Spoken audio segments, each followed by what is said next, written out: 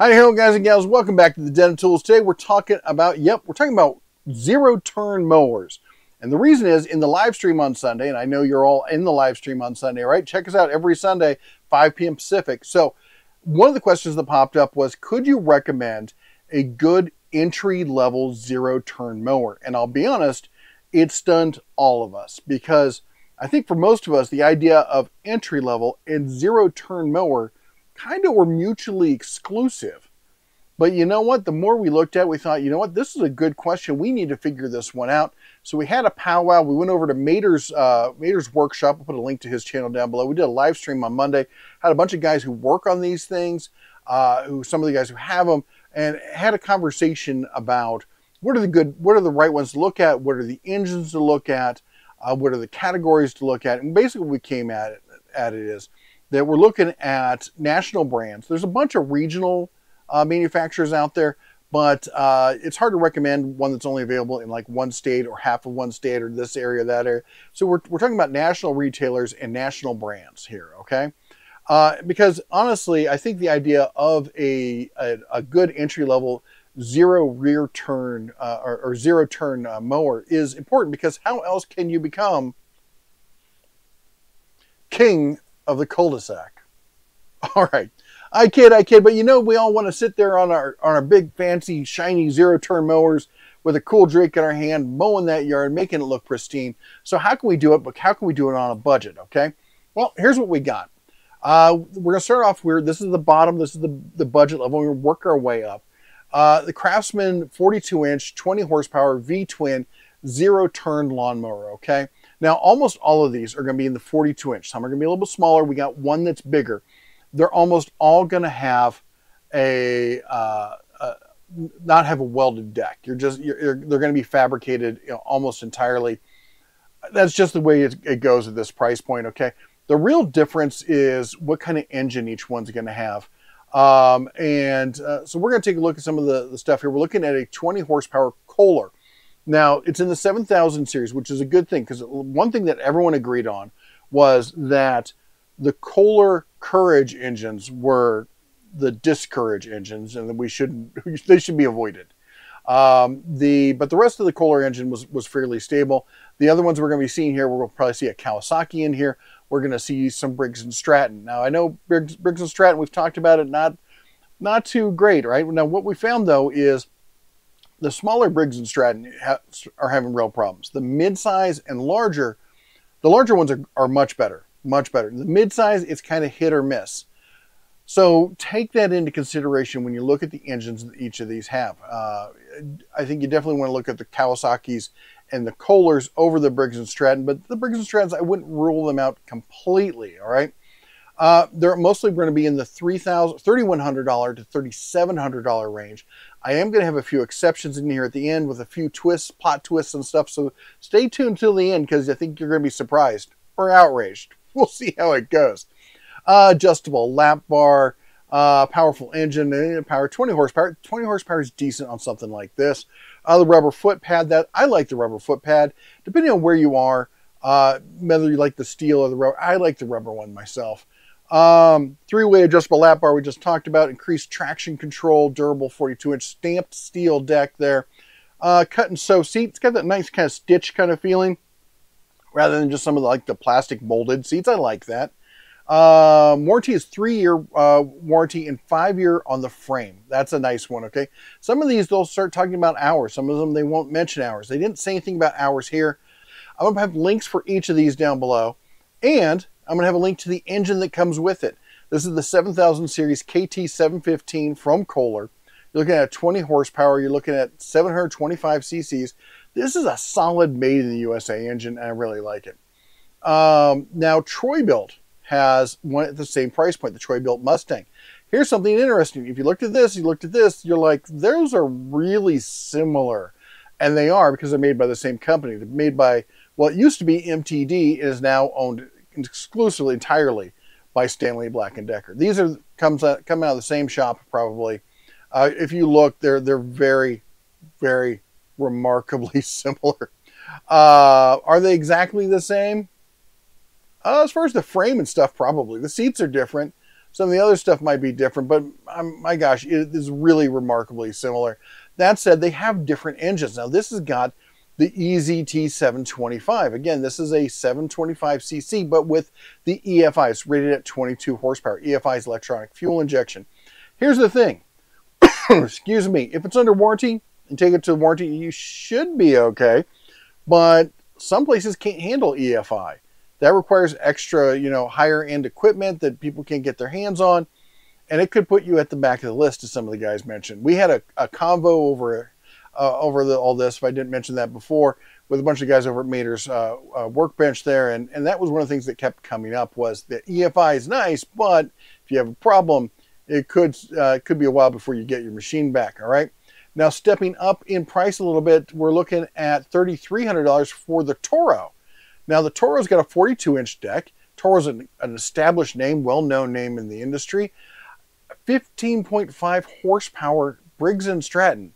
It's in the EX series. It's the mid-level of the EX series. I'll give them that. But my gosh, 15.5 horsepower, considering we were looking at 20 and 22, we've stepped up, was it $200 in price, and we've lost a quarter of a horsepower. Oh man, it makes it hard to recommend the Time Cutter. Time Cutter is going to be a time waster. You're not going to get nearly the same kind of speed or cutting power out of something like that. It's a nice looking mower. Again, it's a well-known company. 3-year unlimited hour warranty. That's nice. But I think the one getting you right in the kneecaps is that horsepower on there. All right, now it could get worse. You could be riding on a snapper. All right, now the snapper here. This is one that you're going to have to find local distributors for. It's a national company. They sell it all over the U.S., but there's no big name that's carrying snapper anymore, surprisingly enough. It's got 19 horsepower, which is getting back up there. And this is in a Briggs & Stratton and in that same motor series, the EX, but it's at the higher end of the EX series. And it's running a 36-inch deck for $3,365. A 12-gauge steel fabricated cutting deck. I see nothing about this that makes me go, ooh, we should really consider snapper there. 3-gallon capacity, that seems about average. 2 to 3 gallon capacity is average for most of this group. It's got an hour meter. It's got a cup holder. Oh boy, it's got a cup holder. I think they all have cup holders at this point. Yeah, I'm not seeing anything. 6 mile an hour forward, 3 mile an hour in reverse. Nothing about this is making me stand out and saying, hey, that justifies the price. Even the Snapper Red, I can get it in both the other ones. Anyway, moving on. This is the third brother in the MTD series that they own that we're going to see in here, and that's Cub Cadet. And I'll say this, the build quality, to me, is a significant step up when you go to the Cub Cadet. Now, you're jumping up to $3,500, so you're jumping up $400. So there better be something. Now, what you're seeing here is you got another Kohler engine, 22 horsepower in the 7000 series. You're losing the EFI on this. I like that. And you're looking at 725cc on this, 3-year unlimited hour warranty on just the motor there. 42-inch deck, twin blade system. This is just, I think, just head and shoulders above the level that you're seeing there with either the Mustang or the Craftsman. Now, granted, it's in the Cub Cadet yellow, and you don't like that yellow. I certainly get it. It even has this kind of semi-roll cage kind of thing in the back. It's not a full roll cage, but at least it might offer a little bit of protection. Maybe not. Anyway, I'm trying to see if there's anything else. It's a stamped deck type, so again, you're not getting a welded deck on this. 3-gallon fuel capacity, that's nice. The 22 horsepower, that's nice. Again, why would you go with something like the Snapper when you get something like this? This has got a 3-year warranty across the whole thing, bumper to bumper on it, $3,500, and that's the standard price. If you could hold off for a little bit, wait for it to come down a little bit, have a sale, that'd be a great one to snag right there. I think it'd be a good solid system to have. Now, let's say you're not a big fan of Stanley Black & Decker. I know a lot of you aren't. I'm not a huge fan bearer of them myself. But John Deere, now where did I put that? Where do you go, John Deere? Here we go. There's the green and yellow. I grew up with John Deere, okay? I had relatives in the Quad Cities. John Deere's always close to my heart. That said, John Deere's really kind of given themselves a couple black eyes with their customer service and the right to repair issues. And you can argue what you want, but we all know what they did. Now you can see the same issues at this level. I really don't know about that, but we are looking at a 42-inch, 21.5 horsepower V-twin lawnmower at $3,500. It's looking pretty decent. I don't know. The build construction on this doesn't jump out and go, oh my gosh, like the Cub Cadet. You look at the Cub Cadet and you're like, that thing looks robust. It looks prosumer, almost semi-commercial. This looks like your average lawn, zero turn kind of thing. But that said, it does have that green paint, so obviously it's better. That said, I say that said again, it does have, this is I think the only Kawasaki engine that we have in the group. Kawasaki, and I say if somebody knows how to make a V-twin, it better be Kawasaki. 21.5 horsepower here. Now, what's interesting is this model that was listed here in the parts diagram, this is what came up, and it's no longer available directly from Kawasaki. Maybe they've got a stockpile, maybe they're about to move over to another one. Make sure when you're buying it that it's going to have the Kawasaki. That's the problem is John Deere lists their engines as John Deere branded. So they're buying engines from Kawasaki, and they also buy from Briggs & Stratton. So make sure of what you get when you go to buy it. That somehow they haven't in the manufacturing supply line said, oh, at this point we're switching over. So no matter what you see on here, what I link to, when you go to buy a motor, double check that what's in it is what you are expecting. Okay, but at $3,500, oh my gosh, I don't know. It's we talked about the size of the mower, 20-inch high back. That's nice. It mows up to 7 miles per hour with a 33-gallon fuel tank. About a 3-year, 200-hour warranty. Now, I'll be honest, you shouldn't hit 200 hours in 3 years. That shouldn't be an issue, but just keep that in mind that there is an hour limit on this. So if you sit there and you idle it a bunch, that could become an issue for you. Now let's talk a couple of the orange solutions we have. First up is Ariens. I like the Ariens stuff. About everything I've seen from Ariens, I think has been pretty nice, pretty well built. This looks, again, like you're looking at what's going to be what I call prosumer, almost verging on that commercial level here. And you're at $3,500. You're at a 42-inch, 656cc engine on it. Now the engine I found here is the EXI series, all right, high performance and durability. Again, it's from Briggs & Stratton. It's at the bottom range of that, which some may say would be better because at the top range, you're really trying to tweak the most you can get out of a product. Some at the bottom range, it's the sturdiest it's going to be. Depends on what your philosophy on that kind of thing is going to be. As far as some of the specs on it, we talked about it. The deck material is steel. I don't know if they say whether it doesn't seem like they come out and say whether it's stamped or anything else. Now, what's interesting here is that it does 6 miles per hour rather than 7 like on the other one. It's a smaller CC engine, so that might not be that surprising. It's got a 2-gallon gas tank there. That's again shy of what we saw 3 on most of the other ones there, or at least on the bigger ones. Let's see, they're saying it's rated for 1 acre to 1.5 acres, and I'd kind of agree with that. This is going to work on the smaller size yards, unfortunately, because I like Ariens. I think it's got a great frame and it's well built, but doesn't seem like it's built for bigger yards. Now, if that's what you're looking for $100 more, I think there's a better deal out there. And that's the Bad Boy. Now, Bad Boy, this is over at Tractor Supply here. This was at Ace, if I didn't mention it before, which is odd. Lowe's has them, Tractor Supply has them, Home Depot has them, Menards, nothing. Walmart even has. You can order stuff from Walmart. Anyway, Harbor Freight, not yet. Anyway, the Bad Boy, check this out. 54-inch deck with a 22 horsepower engine. It's rocking the Kohler KT 725. This is rated as part of their commercial series in a consumer package. Not exactly sure what they mean. Again, it's a made in the USA engine. I've always been impressed with any of the stuff I've seen from Bad Boy. Honestly, it really struck me as some guys in a fab shop making their own stuff. And maybe that's how they got started, but it really looks like that. It looks like they kind of overbuild everything. And I like that. I'm all for that. $3,600 here.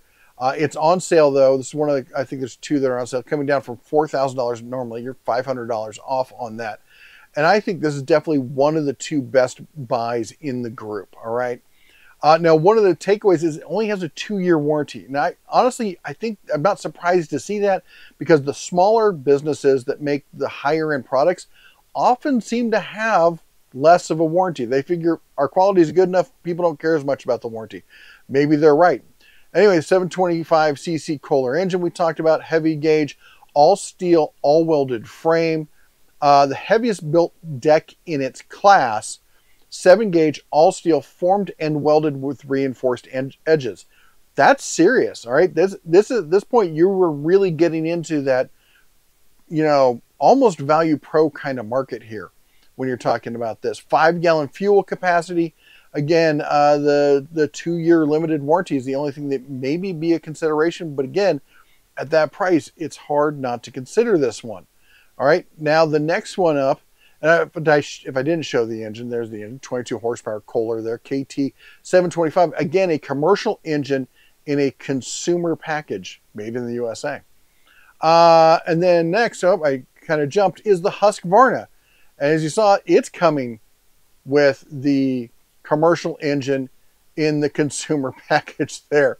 So it's the KT 745, which seems to be a step up from the 725 if you just go by numbers, but this is a 725. I think this one's a 725, 747. Well, there you go. It's the 747cc, 26 horsepower on this one. And this is the Husqvarna. Now, as you know, I'm kind of a fan bearer for Husqvarna. A, I just love saying the name Husqvarna.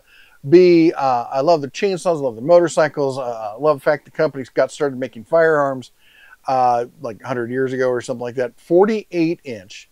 So you're losing a little bit of size down from the bad boy. 26 horsepower. That's astounding. Clear-cut deck features fabricated 10-gauge steel construction. Again, we're going back to the fabricated deck. This is definitely in that prosumer grade. Definitely better quality than a lot of the other ones, but again, it's a bolt together kind of system, so you're not going to see that same kind of rigidity and stuff you're going to see out of the bad boy. But again, I mean, getting that 26 horsepower engine in there, that's a nice bump up there. Ideal for 2 to 3 acres. I fully agree with that. 3-year bumper to bumper warranty, promises worry-free ownership, LED lights. I'm trying to see if it says anything about, I don't think it said anything about how big the gas tank is on this one, so maybe I missed that, but my guess is a 3-gallon on something like this. So we've really looked at these, and I think it really comes down to if you are looking for a bargain basement, I think you got to look at the Mustang, 42-inch, 22 horsepower.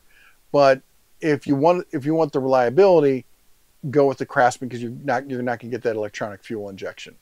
Okay, but if you got some extra money to spend, it really comes down to the Husqvarna and the bad boy. But it's not really fair to compare them, because this is a sale price. And well, this is actually a sale price too, because this one I didn't tell you, if you click on it, add to cart there, it comes in at $3,600. Well, $3,700. So it's up there. Between the two, I don't know, I might go for the bad boy, but I really like the Husqvarna. Now that said, it would not be the den of tools if I didn't tick off all the gas-loving fanboys and by throwing up the gas versus electric conversation. So let's do this, all right? Ryobi, okay? This is the first gen Ryobi Zero Turn, coming in at $4,000. You look at $3,700 on that, and this is not, well, they say it's a sale price. It's always this price. $3,700, $300 more, you get a fully electric, just get in and go. No gas, no maintenance. That'll pay for itself pretty quick. Now, here's the issue. You can look at all these great specs. It's a 42-inch. It's got all sorts of bells and whistles, buttons and screens and stuff. Super low maintenance, 3-year warranty from TTI, brushless tech. But if you look at this, nowhere does it say lithium ion, because it's not. It uses lead acid batteries. I know, right? Well, a lot of people bought this the first year it came out, assumed they were lithium ion and they were just built in, you couldn't take them out, and then just didn't pay attention to it, parked it for the winter, came back in the spring, and only got half the runtime out of it. Well, what do you think happens when you ignore lead acid batteries? They're very needy. They do not like to be left alone. That said, all you had to do is put a conditioner on it, leave it over the winter. It'd been fine. Would have been fine. But I get it. I probably would not have expected it to be a lead acid. None of us expected it to be a lead acid. But that said, $239, that's not a ton of money for a replacement battery considering lithium ion prices. You get 100 amp hours out of this thing. It's something to consider. Definitely something to consider. But here's one, and I'm going to jump forward a bit because usually the Cadillac I talk about when I talk about electric riding mowers here is the Ego. And it really is. It's a fabulous system. Some of the best, probably the best, I'm going to say it's the best battery tech out there when it comes to outdoor power equipment. 56 volt, 42 inch, rides like a dream, purrs like a kitten. You just get in and go. Park it for the winter, take the batteries out, you're fine. You're just fine. And you can use those batteries in a bunch of other Ego outdoor power equipment. You can use it in your blower, you can use it in your trimmer, you can use it you know, for all sorts of stuff. They even have mods for the one wheels. You want to throw it on your one wheel or your e-bike and go zipping off all over the place. There are mods that let you do that. $5,000. This was always the go-to. That was it. That was the one you want to do. But I can't believe I'm going to say this. Greenworks, what have you done?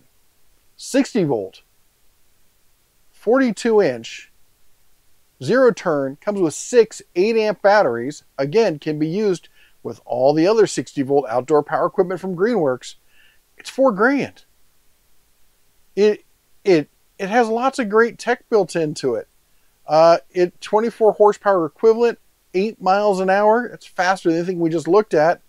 Maybe not that last one. The Husqvarna might be that faster. But it's got an app. It'll find it in case somebody ever tries to steal it. It's even got a little bed in the back so you can use it like a tractor and carry stuff around and do other kind of lawn stuff with it. And again, as I said, it's got this whole thing where you can use it with everything else. If you think about this, you're looking at $4,000 on this and you just go. That's $300 difference between that and the Husqvarna. And this isn't on sale. That's just the price. Free standard delivery to your Tractor Supply store when spending $29 or more. Well, you just spent $29. Now, if you want an extended warranty on it, it's going to be a little bit much. But as I said, it's just a really compelling argument. As I said, electric isn't quite there when it comes to riding mowers like it is with the push mowers. The push mowers, it's one or the other. Honestly, I think it's probably tipped over to the fact where for most people, 99% of the people out there for push mowers, you should be going electric. There's just no two ways about it. You can make all the arguments you want, but they just work. $4,000. Now here's the thing. If you click on one of their little things here, it says, well, compare $5,500. This used to be more. It's come down in price. I don't know if they're clearing it out or what, but it says it'll do 2.5 acres on a single charge. And what I've seen some people who have this, they'll get, depending on it, 1.5 acres to 2 acres. And then when it finally does get low, it doesn't just turn off. It turns it into limp mode so you can slowly get back to the garage or whatever and plug it back in. It doesn't just, leave you stranded in the middle of a field. It's pretty nice, honestly. Now, I got to mention this because I talked about the other one. Ryobi just came out with their new 80 volt, uses lithium ion. It's got the joystick controller. It's super high tech, does all these great things. It's $5,000. It's fabulous. It's got a 30-inch deck for $5,000. I know your wife tells you size doesn't matter, but trust me, it does. $5,000 on that for a 30-inch. That I don't even know how they justify it. Now, I said I'd throw in a little some bonus ones here at the end. So one of the things I looked at was how much. I remember like when I was little, when I was 10, I'm in my mid 50s, when I was like 10 or so. I remember the wealthier guys in the neighborhood on their little mowers and stuff, the ones that looked like this. And I thought, well, those were always not that expensive, really. Back then they weren't cheap, but these days they're super cheap. You see them all over the place. It's $1,900. Apparently not as cheap as I thought they were. I was stunned to see that's how much one of these little mowers go for, especially when you consider the fact that you can get the Walmart 80 volt with lithium ion that'll do 2 acres for $3,000. No, it's not exactly break even. But I mean, it's not that far off. Because here's the thing, gas tech isn't getting any better. They aren't making leaps and bounds of new exciting things coming out in gas. But batteries are. And I think it's just another couple years until lithium ion. I mean, they've already beat it. I mean, trimmers, blowers, hedgers, push lawnmowers, walk behinds, they self-propelled, they already beat gas. It's only a matter of time until the standard brand new lithium ion or whatever the next battery tech is beats it. I don't know. Fight me down in the comments. I know how you guys are. Love to have a good argument. Let me know if you got any other input, stuff that people need to know. Put it down in the arguments. Put it down in the comments and let us know what you think. While you're down there, don't forget to chomp the old like button. It really helps the old algorithm here. Anyway, you all take care. God bless. And as always, shine on.